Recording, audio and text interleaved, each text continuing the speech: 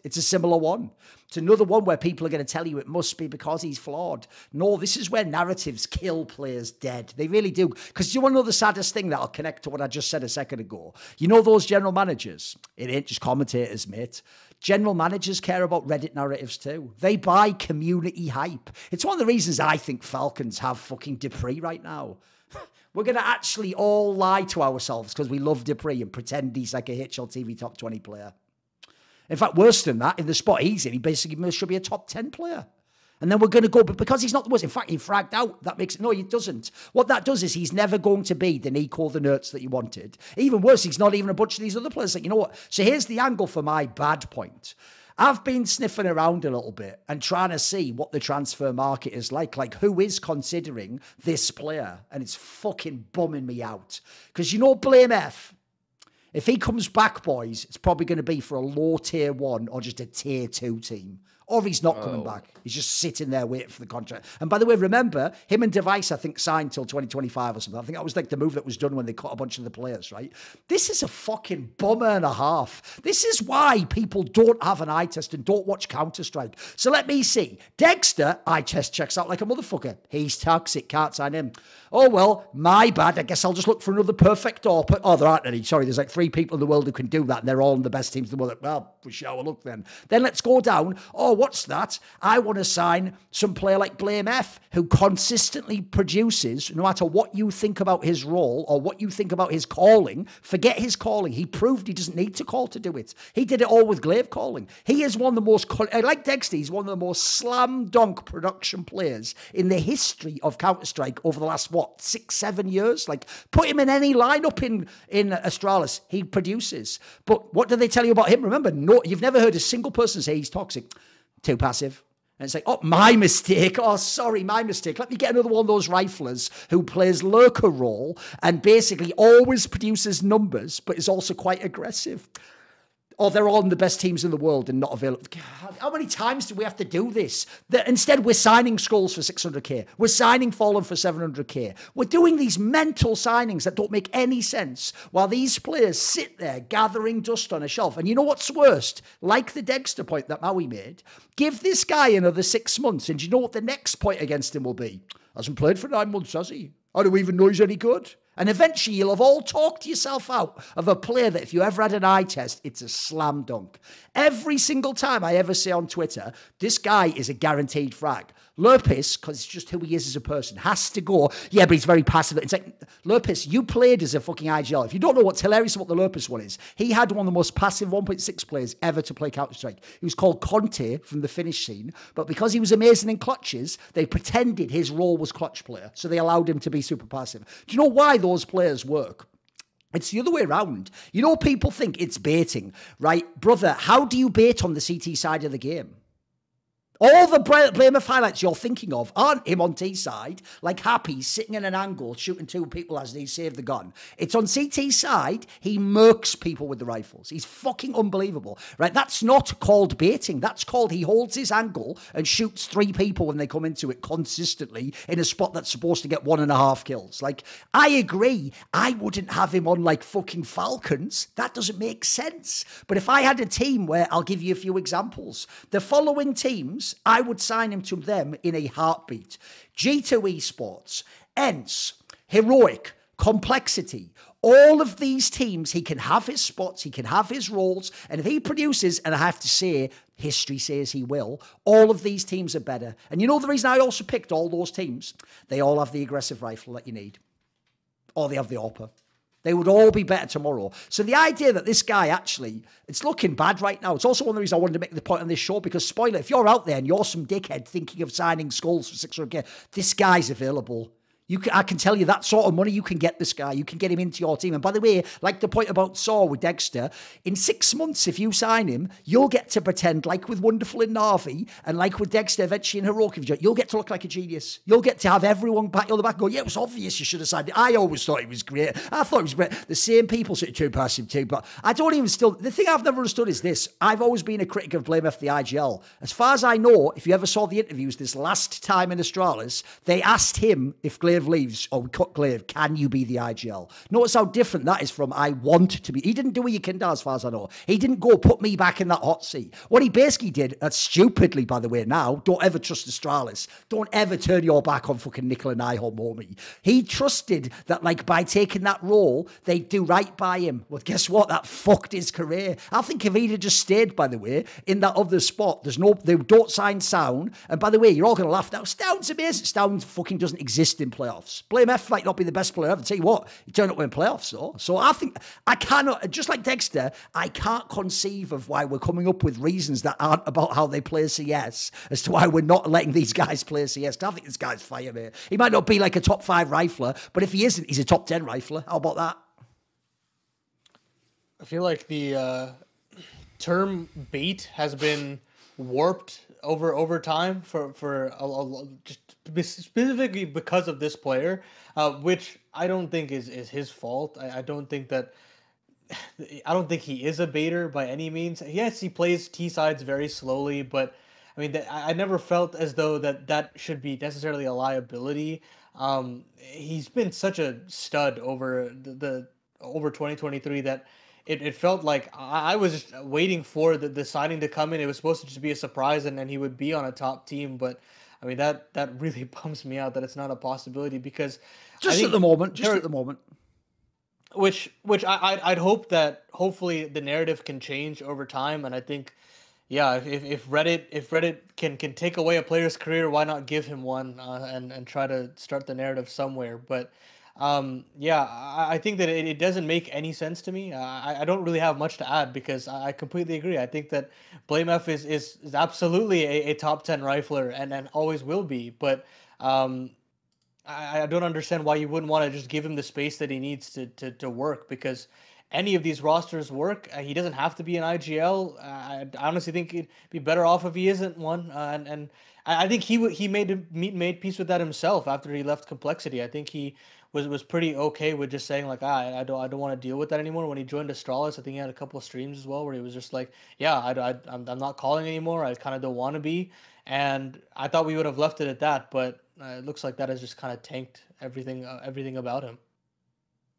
blamef is like, for Redditors, Rops is flirting and blamef is harassment. They do the exact same shit. They do like Rops just is a vicious baiter too. I've seen Rops not rotate from his lurk position in T-Apps Inferno as the opponents are retaking the B bomb site because he thinks there's a kill towards A. Like blamef does similar stuff, and some reason like people are okay with it. It's like Redditors for whatever reason are okay with JKS and they're okay with Rops, but they're not okay with blamef. They all bait. They all do the same thing. They all have the same flaws on T side. Sometimes they're a little slow. That's kind of by nature the role. And like you can hate like blamef for doing it, but you better keep that same energy towards Rops. You better keep it towards Spinks lurking out mid on Vertigo for Vitality when he's coming out like 30 seconds too late. Like people just decide for whatever reason to just like pin their blame because blamef looks like a schoolyard bully, and they want to actually for whatever reason just say blamef is a baiter and he's not playing winning Counter-Strike, when it's like you're totally right, Thorin, that his CT sides are masterful. Like he's playing high impact, high like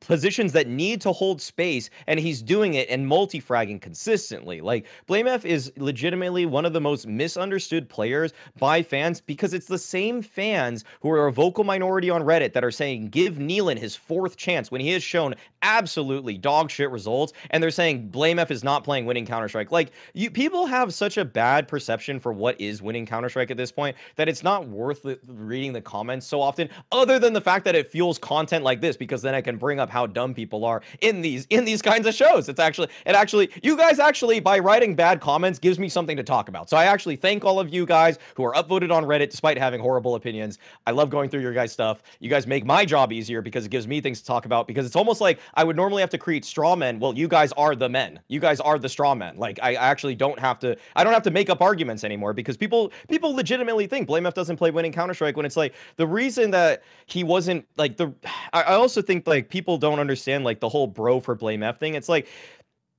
blamef really got weirdly scapegoated because his calling wasn't good for Astralis. It's fair to say that. Other than on Ancient, I feel like the calling was very flawed in a lot of ways, and the way that they tried converging on rounds kind of gives me like similar vibes to what Heroic are doing right now. It was just too slow. It was too much playing to punish, and even though that kind of style, I think sometimes blamef took his individual skill set and put that onto every player on his team and said, okay, everybody wait while split up and play to punish. And these were the complaints I had with Astralis' T side. It was just that they would do that. The CTs would then re-aggress in a position with like a flash or a double push, and they would gain either information or they would get a kill back into the round. And sometimes the mid-rounding got really out of hand for Astralis because now you've lost ground, even though you probably should have just converged a little bit earlier. All of that being said, for blamef not to get onto a top 10 team is flat out, that's inexcusable for this space, except for the fact that I imagine his buyout is absurd. I imagine that Astralis have him by the balls right now because they're just holding him with this incredibly just outright despicable contract. I have to just assume that because I assume also in another way that Bro was much cheaper than blamef, and they could have even have signed Bro while putting blamef on the bench for a reduced contract payout, because usually it's in your contract. If you're on the bench, you're getting a quarter from like a quarter to half of your normal salary. I bet you in that window of the money saved for this team, for Astralis, they were able to afford not only Bro's monthly salary, but even able to potentially buy him out of a team like Monty if it was a low buyout. So for this guy not to be competing right now, I mean, I'll even go a step further. I feel like for someone like JKS to not be competing right now, also, like, he played winning Counter-Strike at his best.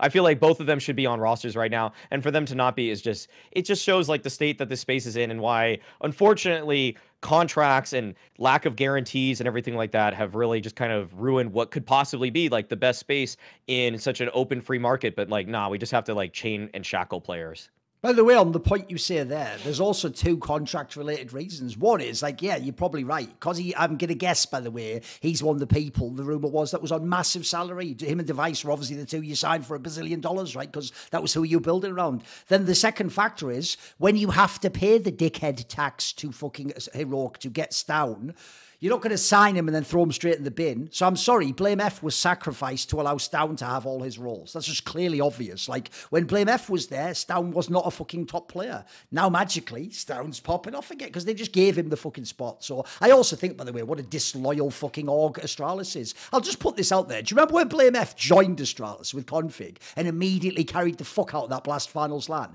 What the fuck would this team be without him? You remember that IEM Cologne run they made in 2022 where they made top 4? That was all him. That was all. It wasn't Glaive calling. It wasn't fucking Config. It was just all this guy. And then also, I'll just throw this out there. In order to tell me he was never good, guys, welcome to the dark side. You've just admitted the HLTV top 20 is fucking fugazi. Because are you ready? I'm about to read off 4 numbers. So in 2020, he was number 6. In 2021, he was number 13. In 2022, he was number 12. And in 2023, last year, 5 months ago, he was number 16. The lowest he ever was in a 4-year span was 16th at the end of a year in Counter-Strike. So either something enormous happened in the last 3 to 4 months. He wasn't in bench salary. It was like 2 months. In 2 months, something insane happened. Or you all think that the game will restart and the HLTV top 20 is fraudulent. It's just for noobs who watch stats. Which is it? Because I'm told all the time, I'm a hater if I say that.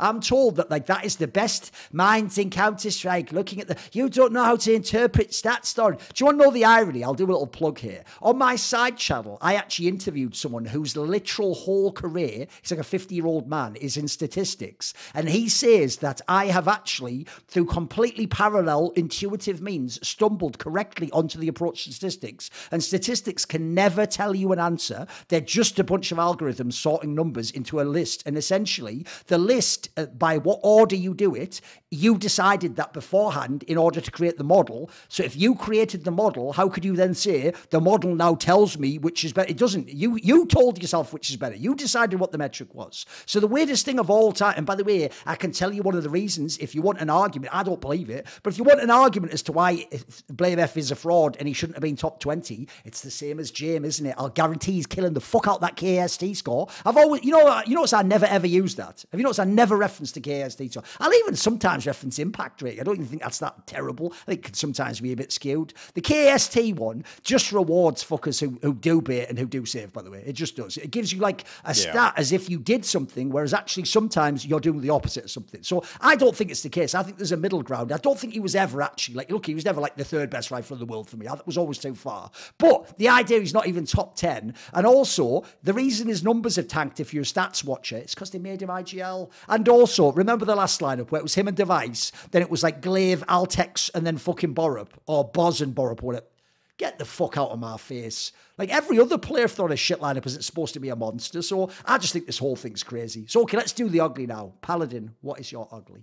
See more cool, funny, interesting clips based on topics from my content? Well, subscribe to this channel then, or, you know, be a pleb and don't.